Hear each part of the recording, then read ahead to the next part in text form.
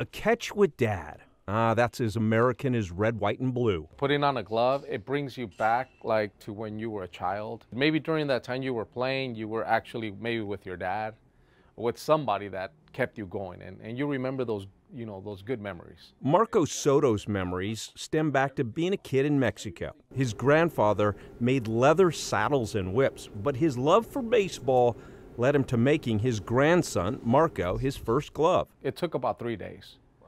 But I watched the whole process, created a trapeze glove that's actually sitting right there right now. Wow. That was the first one he made me. Normally, a glove looks like this. By the time Soto arrived at Pauley High School in the 90s, his teammates were taking notice. The kids on my team are asking me, how come your glove says Soto and it has your name on it? This is well, my grandfather made it. What?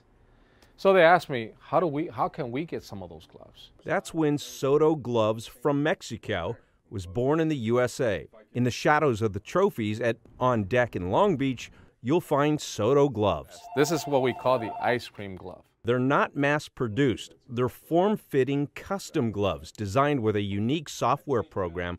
You still like the camel? Yep. There it is. So the clients can pick the shape, style, size, and color. The process that we created was always been 8 to 10 weeks. Why? Because if we only had a few gloves to build, we could get them done in 5 to 6 hours per glove and kind of like, molded. They're currently fulfilling 1,800 custom orders, and every one will be broken in before it's shipped. And now, if you put it on, wow, it's ready. Some sports content just seems to fit better than others. If I would have done two in the pinky and a Soto glove, I know I couldn't hit a curveball, but I could have been a contender. Exactly. Me personally, baseball's always been in our blood. I'm the one that brought it to the U.S.